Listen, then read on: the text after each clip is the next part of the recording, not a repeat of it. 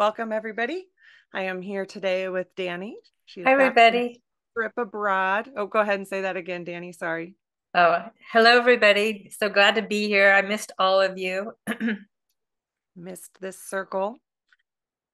Yes. So just a few announcements. We have our podcast Q&A. For those of you that are attending live, you will get that announcement. But of course, this is posted one day later onto YouTube. So it's on Thursday, so it will have already passed. But for those that are listening later, just know that you can always check out our live podcast Q&A dates on our Reiki Lifestyle calendar.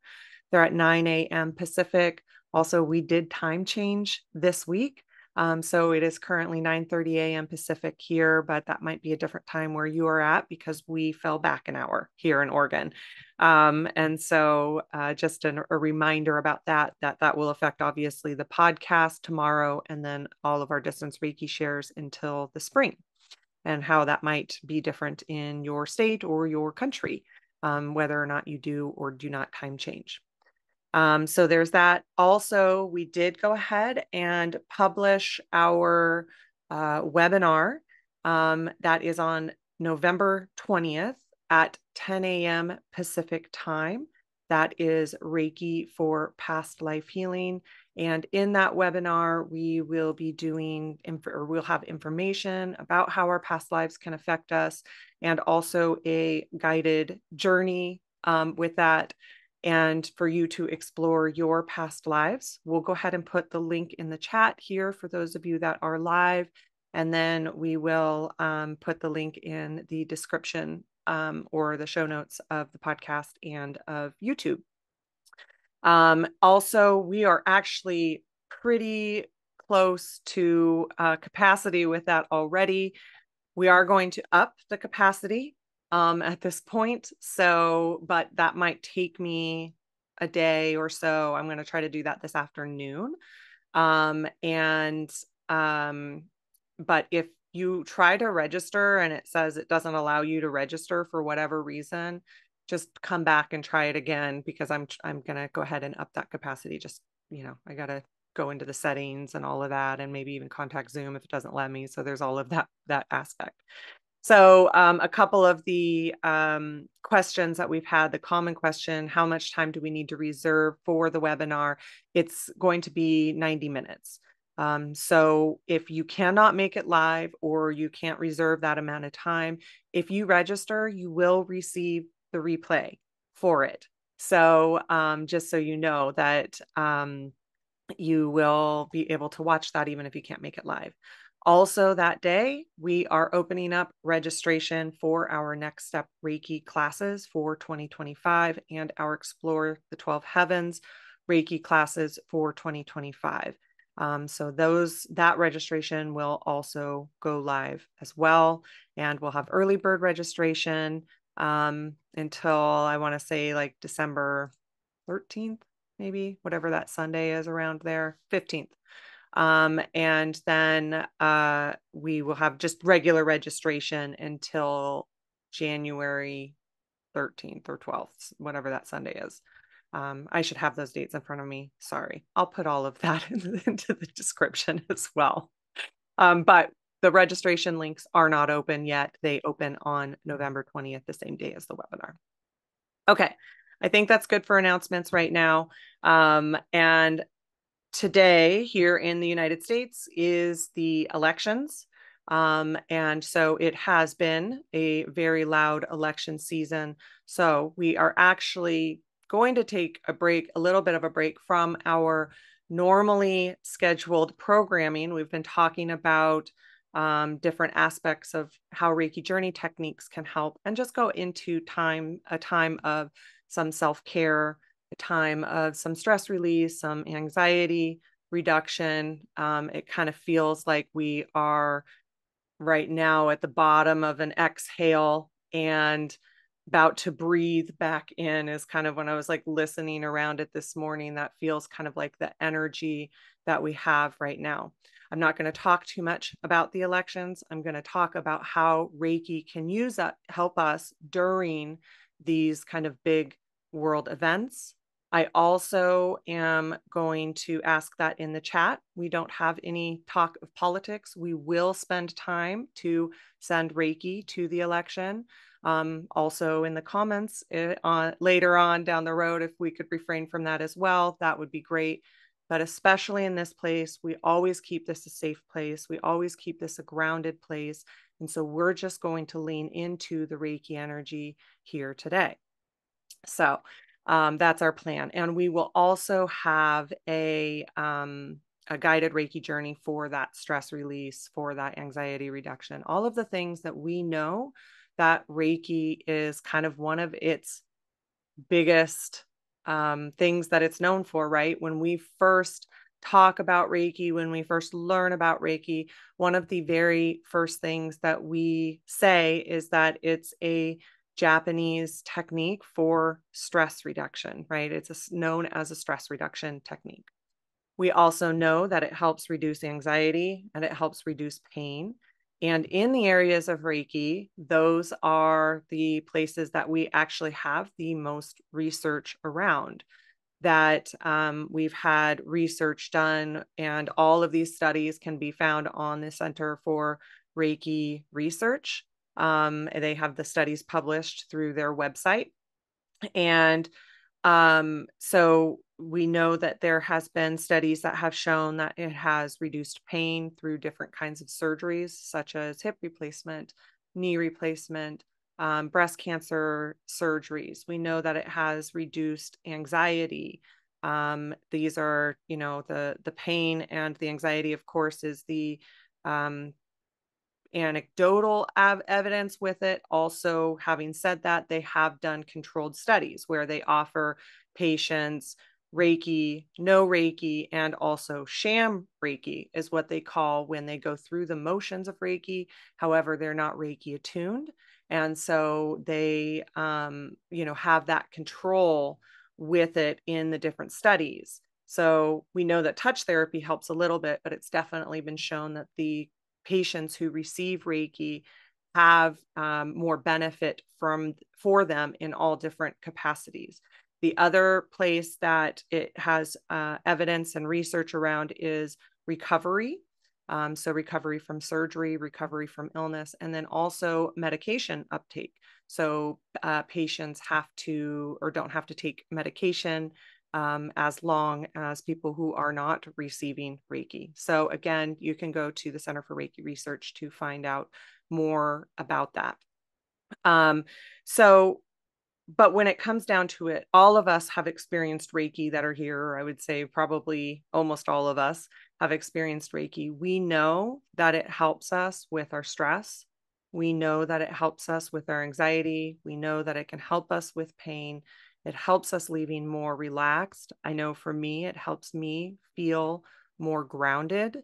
That's another really big piece of it, and another place that I really use Reiki for myself is to help me feel more grounded and more in my body in a more peaceful way. So the other aspect of it in this time frame, we can have a lot of empathic stress, right? So many of us that are in energy medicine or called to energy medicine, we are empathic. Some of us are empaths, right? Where everything affects us so deeply. We can feel the energy of people so deeply. And then, just like anything else, there is a spectrum with it where even though I would not say that I'm an empath to the level that some of you probably are, I would say that I am empathic. And so I can collect or I can pick up on the stress of people around me or the different energy of people around me. But I can also pick up on that empathic um, or the collective stress that can be a part of our world when we have different events that are happening, when we have days like today where we are really feeling this collective again, that feeling that we might have right now of that anticipation, all of these things that can come with a big world event, or for us, it's a big event in our country. So there's that empathic stress. This is another place that Reiki is super helpful with, because what Reiki does is it fills us up. It's this external energy that can help fill up our life force and our vitality. And so it fills us up so that we can, it's almost like that, putting on your own oxygen mask on a plane, right?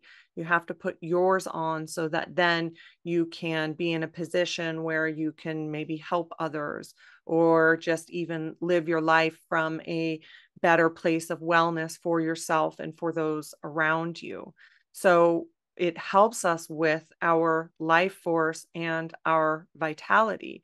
And when we have these things that really ping our empathy or maybe pull on us a bit, or maybe make us feel depleted because we have this empathic stress or we have this big stuff going on in our life, that filling up of our cup, that putting on of our own oxygen masks allows us to live our lives from a different perspective. Reiki also can really help as a filter. So it can help our auric field, right? It can help. Our auric field is that energetic field that is around us.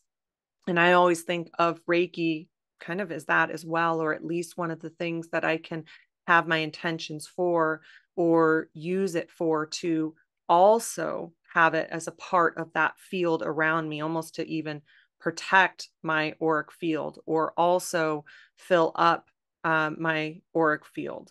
From a biofield perspective, Reiki energy is helping to entrain that Schumann resonance that is around us and all things, to that entrainment of that energetic aspect of Reiki energy.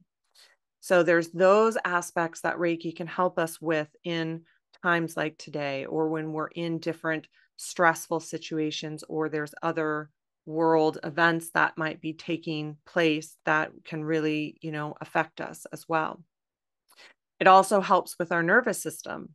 So we had Anne Baldwin on the podcast recently. That one was released, right? Yeah, I think, yeah, okay. So it's sorry, it's hard to keep track of the schedule sometimes. So we had Anne Baldwin on the podcast recently, who just wrote a new book about the vagus nerve and how Reiki can help us so much with the vagus nerve, which helps us with our parasympathetic nervous system. That is the rest and relax side of our nervous system, as opposed to the sympathetic nervous system, which is the fight or flight or freeze. I think there's also a few other F's that have been added to that as well. But that is that really, for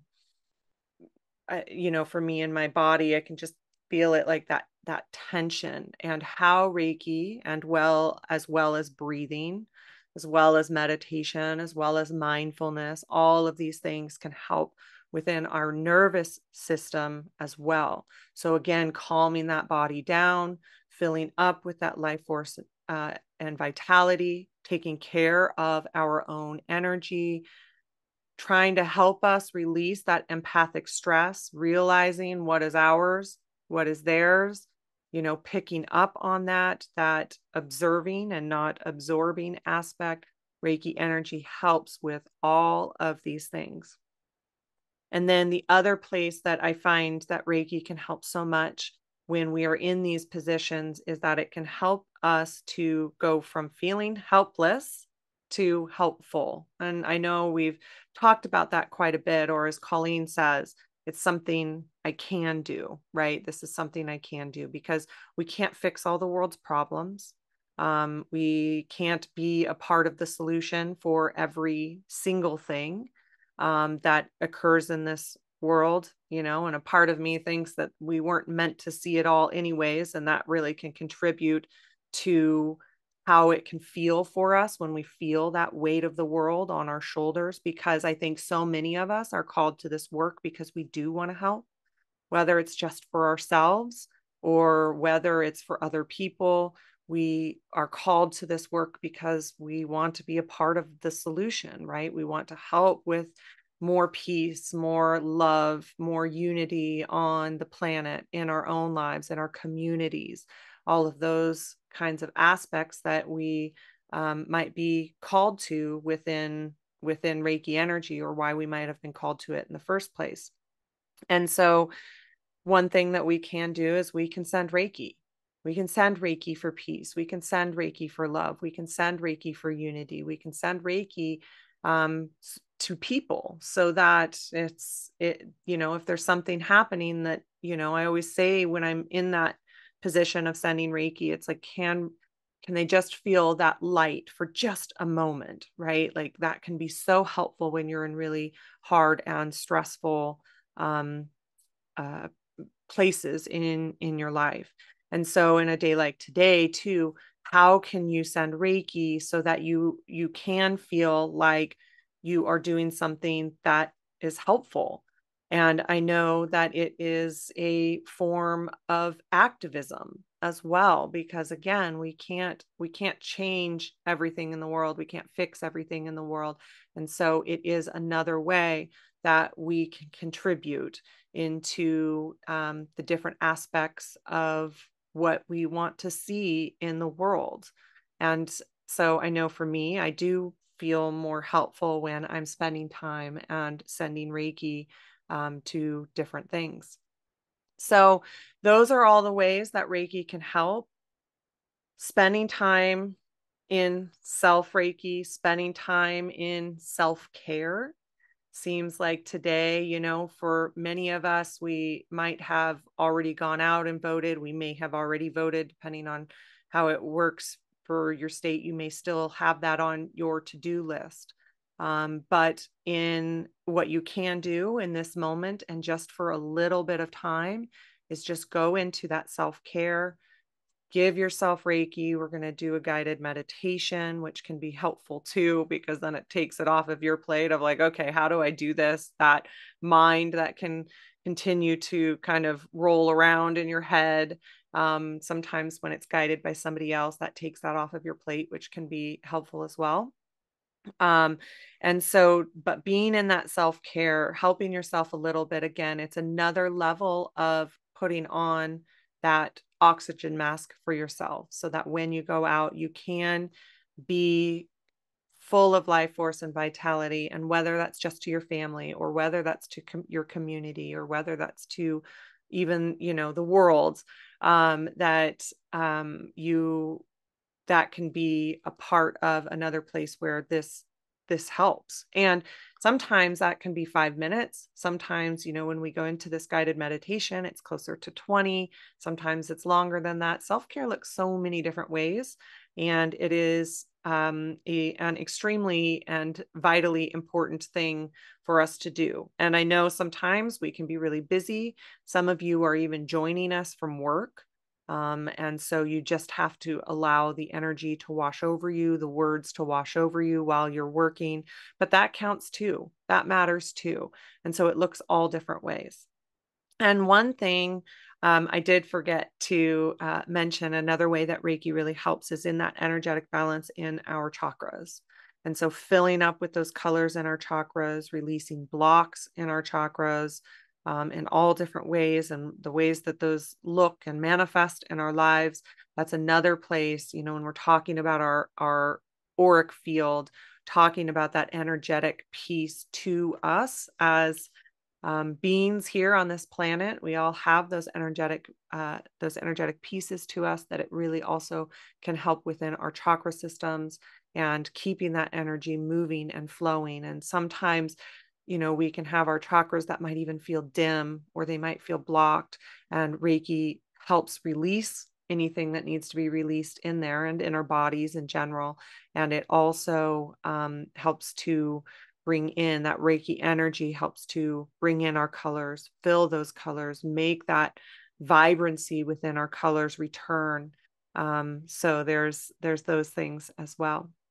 Then what we will do too, as a part of the meditation, is that we are going to send group Reiki to just peace today. As I said, we're going to keep it a kind of just an overarching theme. And I think that peace is something that we all want and that we know that we can contribute to. And so we're going to send group Reiki to that today. So that'll be a part of the meditation as well. Danny, is there anything that you'd like to add? Yeah, it's all really good. I was also thinking you might have mentioned this. I was busy in chat, but I also really charged my grid today, my Reiki grid, um, and used distance Reiki too. So if you have a grid, or if you don't even have a grid, a crystal or something that's important to you, you can send Reiki to that as well. And to me, I don't know, it just gives me energy, and we are resilient. So no matter what today brings or this week brings, I mean, we're still going to be together. We're still going to meet next week, and just belief. And I just thinking in the crown chakra for me is letting that expand. So. Thanks, Danny. Yeah, that's a good point. That's what I love about this group is that we come together in circle, and we've been through a lot in the last 4 years together, because this started in March of 2020, and this circle and this group has been together a lot, through a lot in these last 4 years. And I know we've had people come and go and all of that, but at the same time, one thing that remains constant is that we are all here together, and that's a beautiful piece of humanity. And I love that we are here. We're international. We're an international group. We're here together through all of the trials and tribulations that we've been through. And that's the piece that I choose to believe in. And we just are so grateful for all of you and this circle together. And those that listen later, and that join us, through YouTube or through the podcast. Just, yeah, thank you. Because I do always feel like this is such a grounded space. That community aspect of it really is so important, because it just reminds us through all of these things. I mean, through the height of COVID and stress with that, and it just reminds us that we're all here together, and we have this beautiful community that we can join together in love. This is, the frequencies of love and love consciousness, and Reiki helps us to do that as well. And I just think that that's another really beautiful piece of it. So thanks, Danny. Yeah, it's a good reminder.